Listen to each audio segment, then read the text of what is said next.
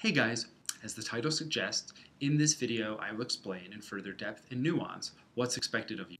In the final reflection essay. And that essay asks you to metacognate, to reflect. Now, all of the post-writes that we did for Brooks or culture analysis were kind of SFDs and practice and preamble for this essay.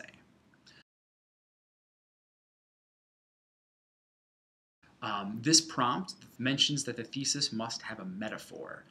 My growth as a writer can be described as blank because blank. Now, the reason I do a metaphor is it forces you to be analytical. You can't just summarize your growth as a writer. I learned how to write my Brooks essay. I learned what AEE was. I learned what a thesis was. That's robotic and dry.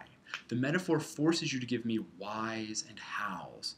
Why and how is your writing like blah? Why and how is your writing like blah? Right? It forces you to be analytical and really explore yourself and metacognate.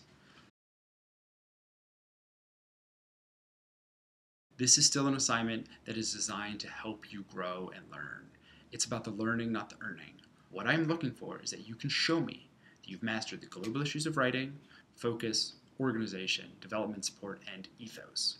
You can really identify in an essay that every sentence has a job and this is how they relate, and then you can metacognate and reflect on your growth as a writer. So I hope that all makes sense to you. I look forward to reading all of reflection essays. They're some of my favorite essays all quarter. If you have any other questions, please don't be afraid to use the course Q&A forum or shoot me an email. All right, guys, have a good day. Thanks.